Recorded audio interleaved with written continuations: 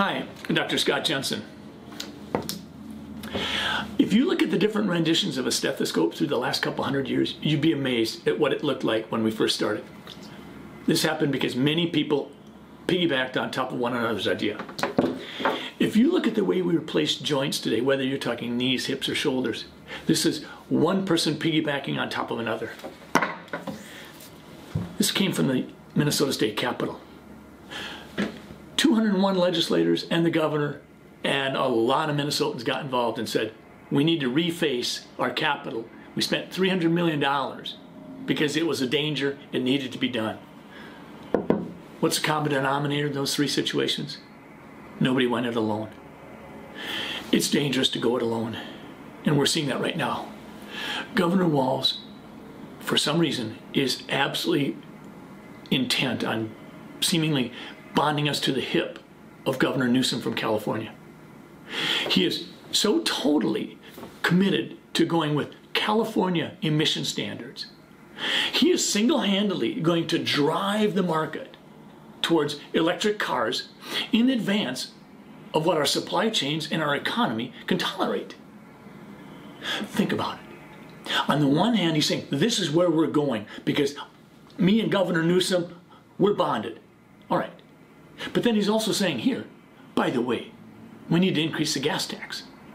Huh. So you want to reduce the number of people that drive gasoline vehicles, but you want to increase the gas tax, knowing that not as many people are going to be buying gas. And then in the third breath you take, you tell us we need more infrastructure built. We've got a $1.6 billion forecast surplus. We've got another $2.5 billion coming from the feds. That's $4 billion, and Governor Walz wants to go it alone there.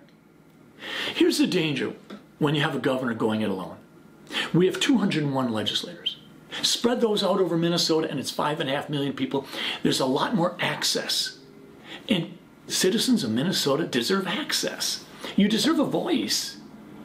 Well, if one person says, I'm doing it, I've got it covered, I'll take care of speaking for 5.5 million.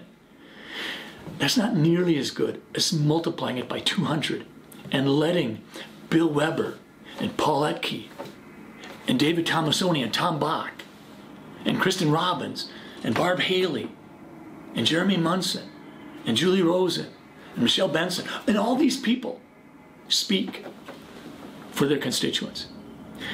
Going it alone might play just fine in a John Wayne Western, but Governor Walz, this isn't a Western, and you're not John Wayne. And Minnesotans are starting to wonder, did you ever have any serious intent when you said one Minnesota?